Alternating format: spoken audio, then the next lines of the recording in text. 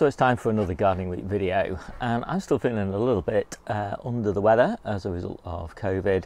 I haven't got COVID anymore, but I'm just feeling tired, working at about half my normal speed. Still got a bit done, got quite a lot of stuff planted. I'll put it up down the side of the screen here so you can see the different things.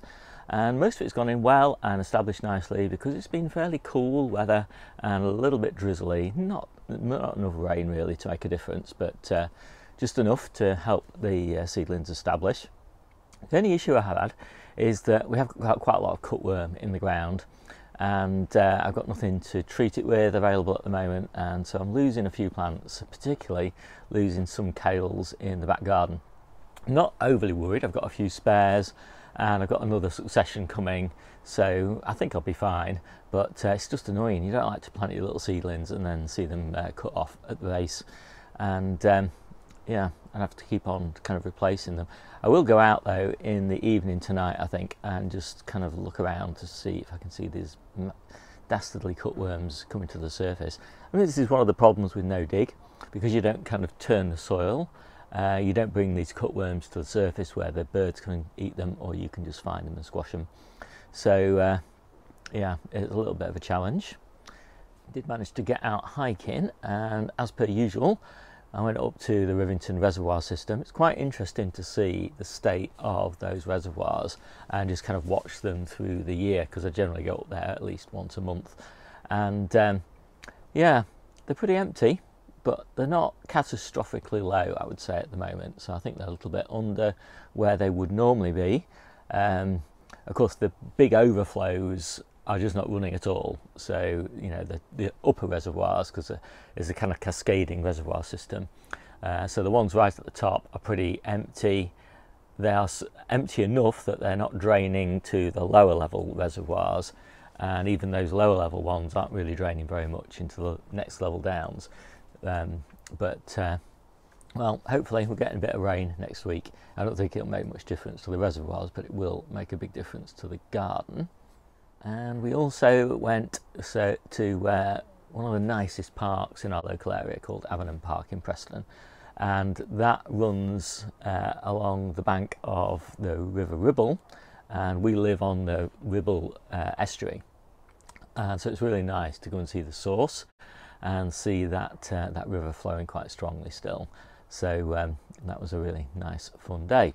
Anyway, back to the gardening. Came down to the polytunnel on Thursday, I think it is, and somebody had mentioned in the comments that they'd got red spider mite and it was making devastating basically their cucumbers.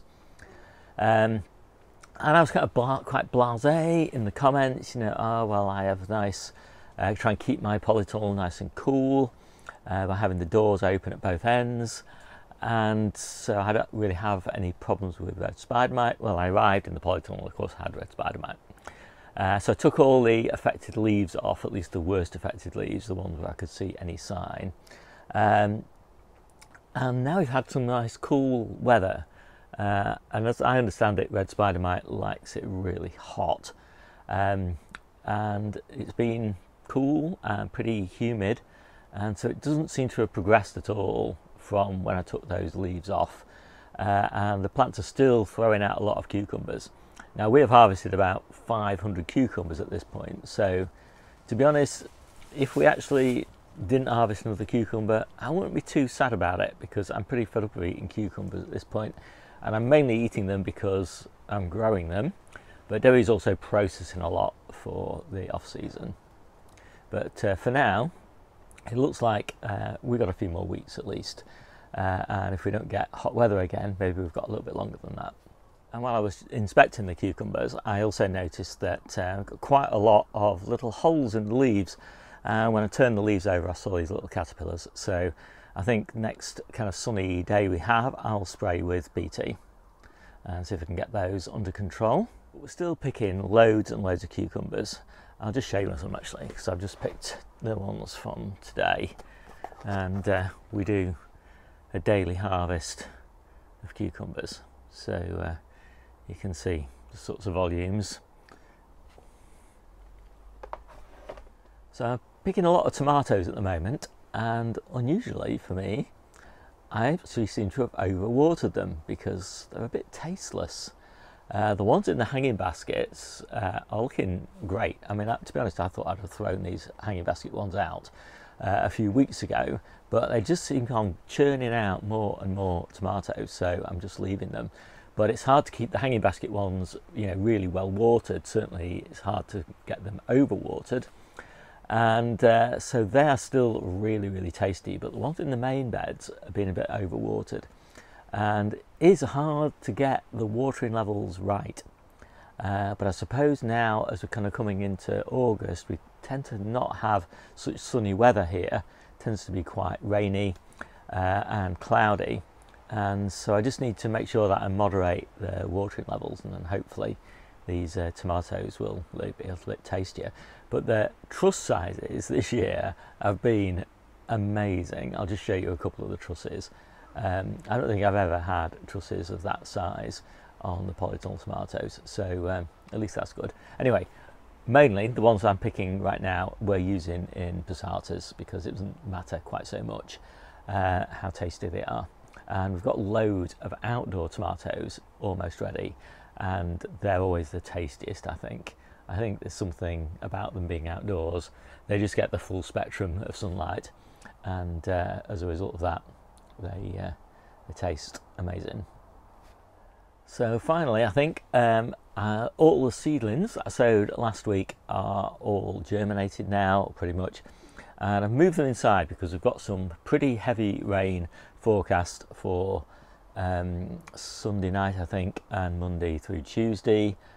About 15 to 20 millimetres or something like that, which is a little bit more than my seedlings can cope with outside. So they're all inside at the moment and they're looking pretty good, and they really need pricking out, but I've just got to get around to doing that. And so I think that's it. We've just got to do the harvest now. So here's this week's table. We have harvested a little bit midweek, but not too much.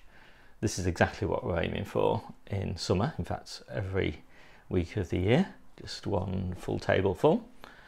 And we'll start up here. We've got some New Zealand spinach, cooking carrots. These are amazing.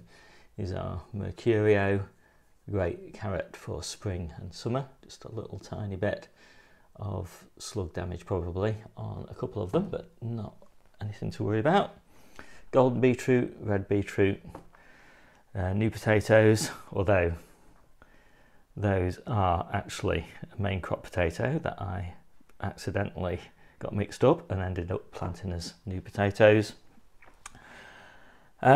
Mixed brassica herb boxes, looking absolutely gorgeous.